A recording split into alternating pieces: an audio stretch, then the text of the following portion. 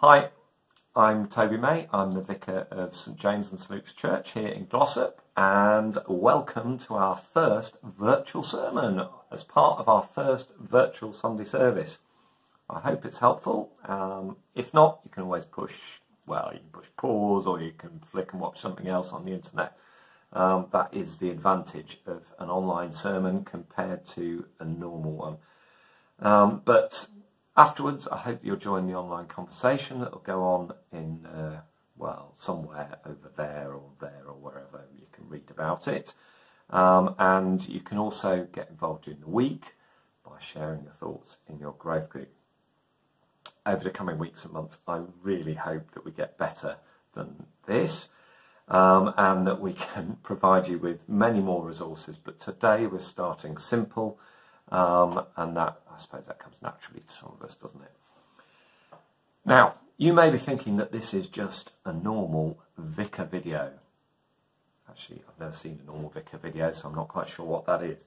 But actually, this could actually be something far more sinister, because here I have equipment to make a bomb.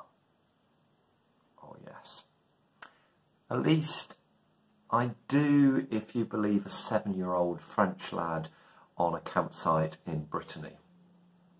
Or for that matter, his mother, who helpfully confirmed his suspicions and reported us. Now, to the untrained eye, the words battery charger for Panasonic camera may be a clue to its real identity. It may also be a bit unlikely that a bomb target would be a wash block on a rural campsite in France.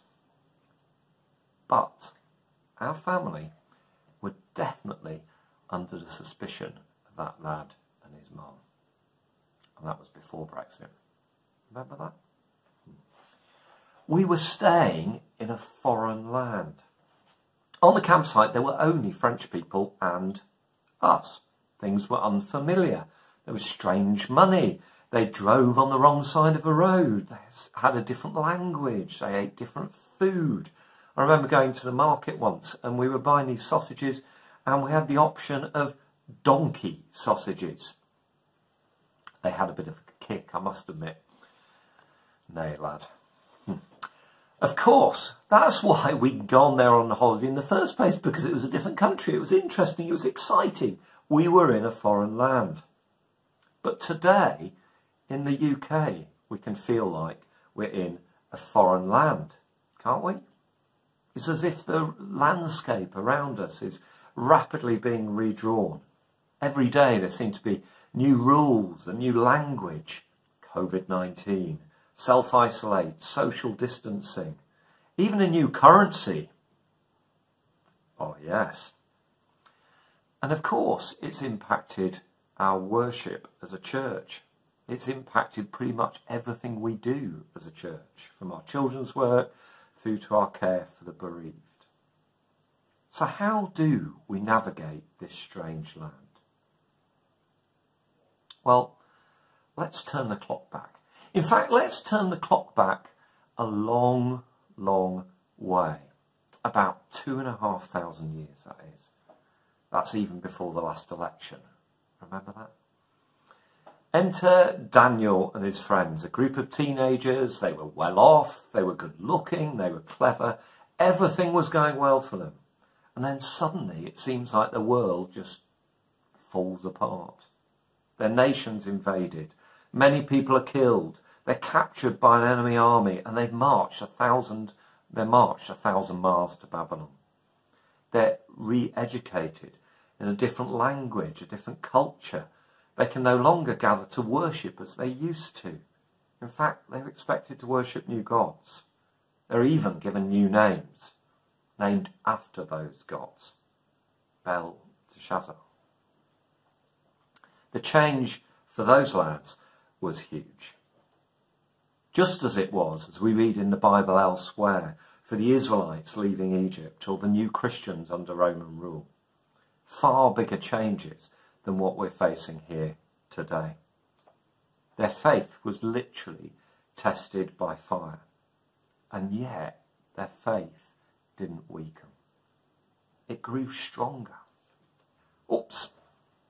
Bit of a hiccup in the technology there, never mind. So, what did Daniel and his mates do in this new land?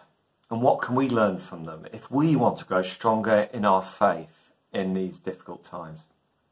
Here are 5 D's. Some of you will love the fact that we've got things all beginning with the same letter here. I know, some of you will D for despair. Or maybe D for doubt, actually. But there we go. Here we go. 5 D's from Daniel's story, displayed using the latest new technology. I have here my stylus. Number 1.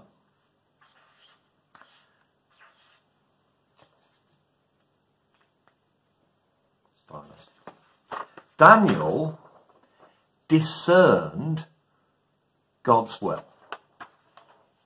He spent time reading the Bible. He spent time praying. He spent time listening to God. We can read that. We can see that as we look through his story in the book of Daniel. And I'd encourage you to read through, especially those first 6 chapters, what's going on. He learned to recognise God's voice through prayer, through his reading, even through dreams. And at this time, we desperately need to hear God's voice, to know his will, as individuals, but also as a church together. Secondly, Daniel, what I prepared earlier, decided to go God's way. I don't think I'd ever make a Blue Peter presenter, would I? Let's just do that. Daniel decided to go God's way, even when it was tempting for him to go and do something completely different. He didn't sit on the fence, he didn't drift along. He decided, he was determined, for that matter, to follow God's will no matter what. And following Jesus is often like paddling against the flow. If you don't decide to move forwards, you will drift backwards. I'd encourage us all at these times to decide what practical steps, put those things in another D in the diary, to know what you're going to do to go God's way, to do his will. And it might be to be new things than what we normally do. Number 3, Daniel denied himself. Never denied God, but he denied himself. He let go of his own ambitions, his own security, his own position, his ego. And he decided that he was going to deny himself in order to follow God, and indeed for the good of others.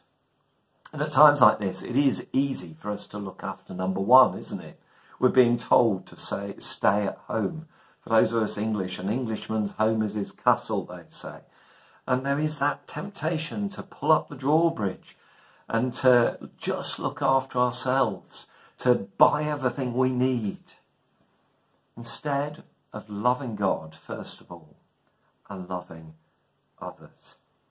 At a time when people are confused, understandably. People are afraid. People are worried. People need help. And people need God, for that matter, as always. There are things that we can do, but they will involve denying ourselves.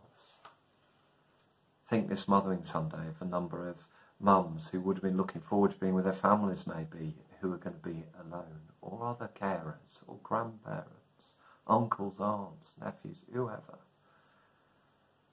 There are many people in need of help. But often that will involve denying ourselves for the sake of others. Fourthly, Daniel was disciplined. Not a popular word these days, but he was. He adopted a regular pattern of prayer. We see it even when threatened with the den of lions, 3 times a day, and he stuck to it. And this is a great opportunity to adopt new habits, and we'll be looking at some of the options of those over the coming weeks and indeed months probably, of Bible reading, of prayer, of serving others, What habits, what new habits could you adopt? Maybe there's things that you've always wanted to do and feel guilty that you haven't been able to do. Maybe there's things you have done, you feel guilty now that you can't do. But we can look at what can we do? What new habits, what new disciplines can we adopt? Patterns can we build into our lives? Firstly, discerning God's will. Secondly, deciding to go God's way. Thirdly, denying ourselves. Fourthly, being disciplined.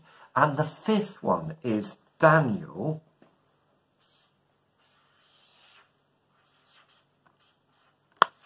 Wait for it.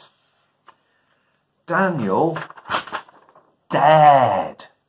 Yes, Daniel dared.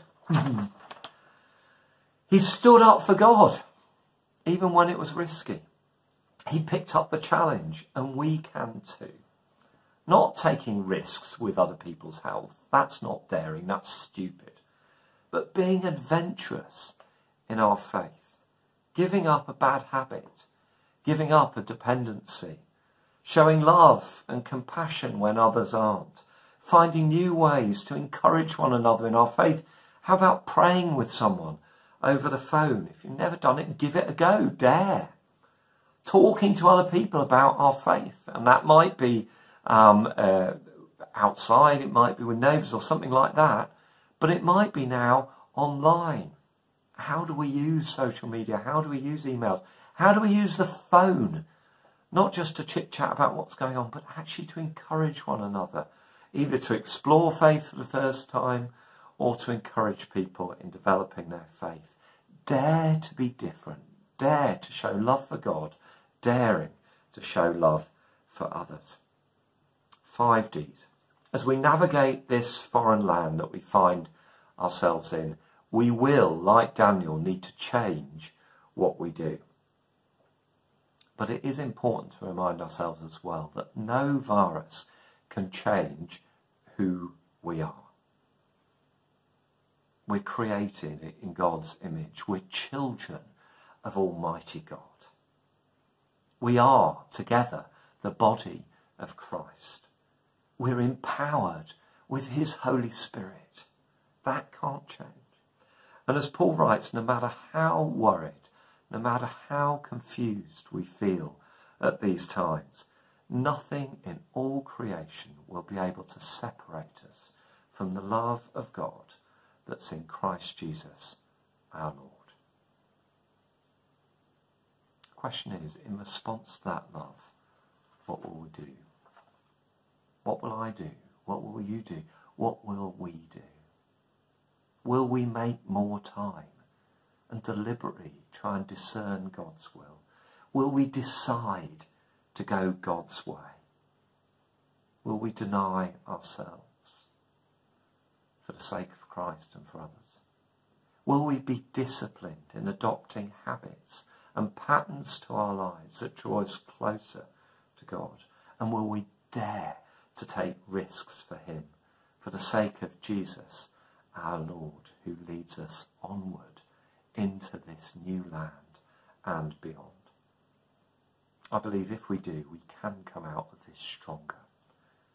We can come out stronger in our love for God, for one another, and also in our love for others. I wonder, what is it that you will do to make a difference in the days